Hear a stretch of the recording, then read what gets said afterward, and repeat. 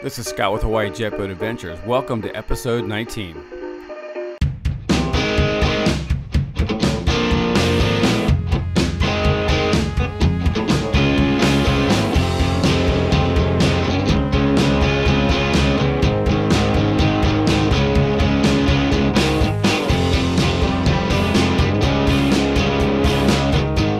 All right, we all want to get down to the water and get into the water as soon as possible. And this is where a lot of errors happen. At least for me it did, until I came up with a plan. I worked at this, trying to develop something that would allow me to have some sort of organizational pattern to get myself into the boat and on the water as fast as possible. So let's get started. The first things you need to do: prep the boat in a staging area or a parking stall and not in line at the ramp. Here's a picture of me at one of the ramps. This is where I did all my preparation. These are the things that you've got to prep for. These are the things you want to have ready to go when you launch the boat. Engine running, your depth finder in place, your radio on, and most important, you got to have that engine started. Also, carpets, fenders.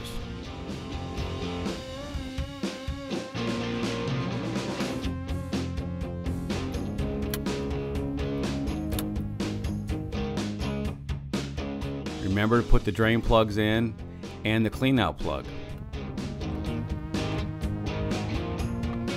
Last but not least, remember that those transom straps. So tip 1, stow everything you bring on board. Bring it on board in the staging area and put it somewhere where it's stowed, not stuck on the deck and rolling around or on the seat. Stow it. We have lots of storage room in our Yamahas. There's no doubt about it. They have tremendous amount of storage.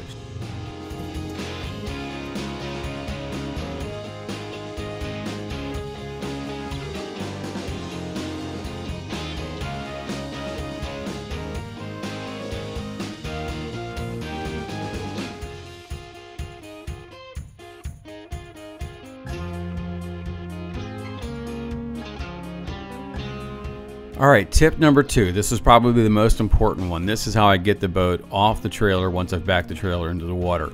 I use a series of lines, a stern line and a mid-cleat line connected to the boat and also connected up to the truck, so that when I back the trailer into the water, I can grab these 2 lines and then pull the boat from the trailer along the dock and connect it with my mid-cleat line to the farthest away cleat, so that I can allow other boaters to get in. So now I'm ready to back in. I have my bimini down. Most of the time I leave my bimini down whether I'm coming in or going out, unless it's raining.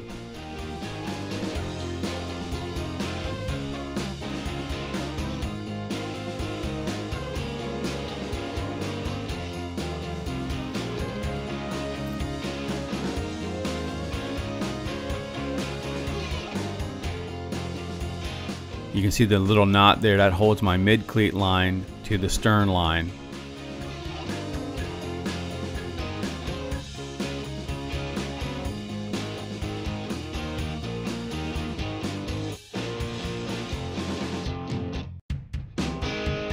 So when I jump back up on the dock and walk the boat off, I can just unknot that line and use the stern line and the mid-cleat line to pull the boat along the edge.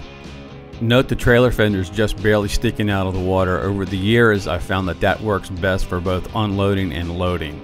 Using the mid-cleat to tie off is really simple. It saves a lot of time. It's just one line, and when you use it, it doesn't allow the bow to swing out nor the stern.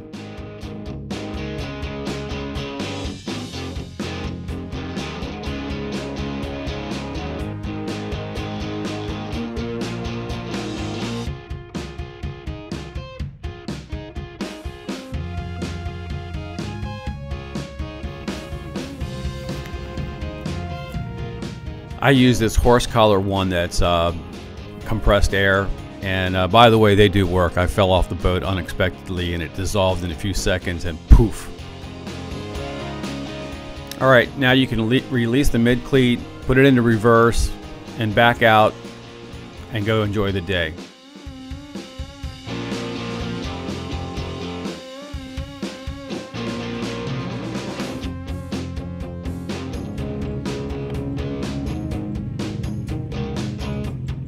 All right, so tip number 3, before you come in, this is important, before you come in, get everything ready. Don't show up at the dock, at the ramp, trying to scramble around, trying to get everything done that you should have done 15 minutes earlier. Get it done early. I have a checklist when I'm on the boat, or who's ever driving or whatever, so people can see what they need to take care of, including me, the pilot. I've got them in multiple places. I also turn off all the electrics when I'm coming in. Can't stand to hear alarms or radios when I'm going in, and I need to hear what's going on around me, and maybe even hear another boater who may be having some problems and is screaming at you. You just don't know, so it's good to have everything turned off. Slow is pro. Don't come in any faster than you're willing to hit that pier or jetty with your boat. Eagle eyes who've been watching this video will note on my port side, bow side, some damage. Hello. Always have plan B in mind if you're going in and it's very windy. In Hawaii, you can get turned around inside the ramp area with just a little bit of wind, it can turn you around.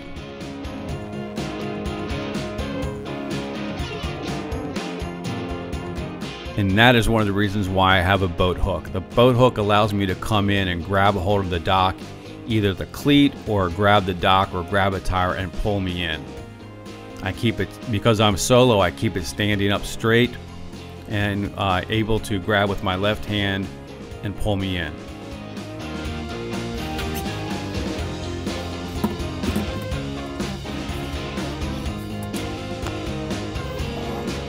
Tip number 7, use the mid-cleat line to guide the boat back onto the trailer. So you've already docked, you've already cleated up, you've went to the parking lot, picked up your vehicle and the trailer, you've backed it down into the water to the proper height. Now you walk back over, undo the mid-cleat line, bring it up, string it through the bow cleat, and then just walk it up to the trailer. Note that bow damage. Slow is pro.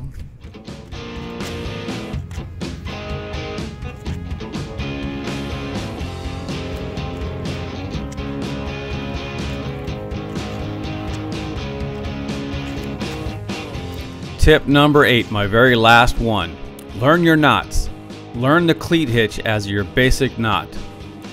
There's a lot of videos out there. I put together a little one because it took me some time to learn how to do it actually out on the water. I could do it all day long looking at it on my little thing here that I made, but when I got out into the water it was a different story because the cleat was turned to the side and it was just kind of throwing me. Anyway, learn your knots, learn the cleat hitch, and then after that learn the bowline.